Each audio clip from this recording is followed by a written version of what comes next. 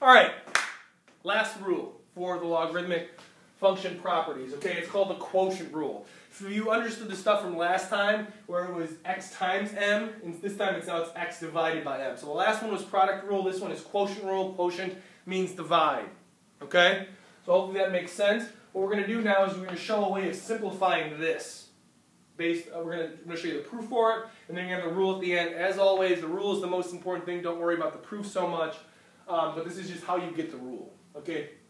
First thing we're going to do is raise both of these.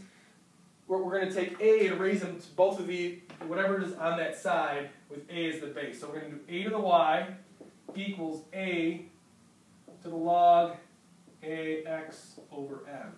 Okay, if you remember our basic logarithmic properties, you know that this base a right here and this log base a is going to cancel, and you're going to be left with x over m. So I'm going to have x over m drop down like that. Okay, from here, I want both this and this to have the bases of a. Right now, this has the base of a, but these don't. So I'm just going to make up values for x and m so that they have a base of a. So I'm going to do a to the g like I did for the product rule. And for m, I'm going to do a to the h power. Okay, I'm going to substitute these values in now. So we're going to have a to the y equals a to the g over a to the h. Now if you remember your basic exponential rules that you can do when you're dividing things with a common base, these both have base a, you just subtract the exponents. Okay? A to the g minus h, just like that.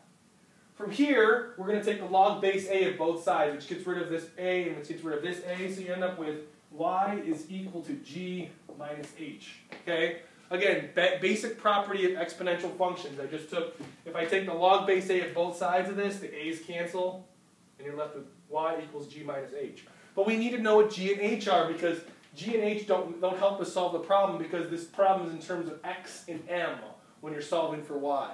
So we need to resolve these two things right here for x and m.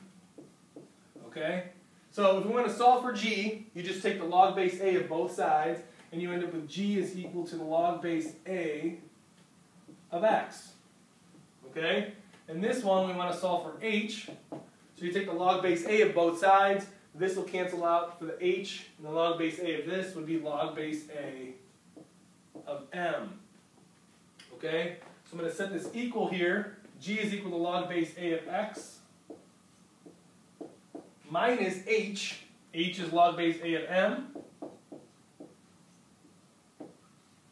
Like so. Okay, now to kind of put this into perspective, since y is equal to this big mess right here, y is also equal to this mess right here. So I'm going to take this mess and put it down here, substitute it in, log base a of x over m. I messed up my x there. Okay, x over m like this, and this is basically our quotient rule. Log base a of x minus log base a of m equals log base a of x over m. Okay, this will help simplify logarithmic problems greatly whenever you're dividing, whenever you see this x over m in the problem.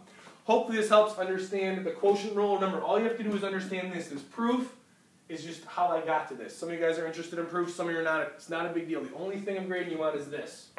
Okay, if you have any questions, let me know.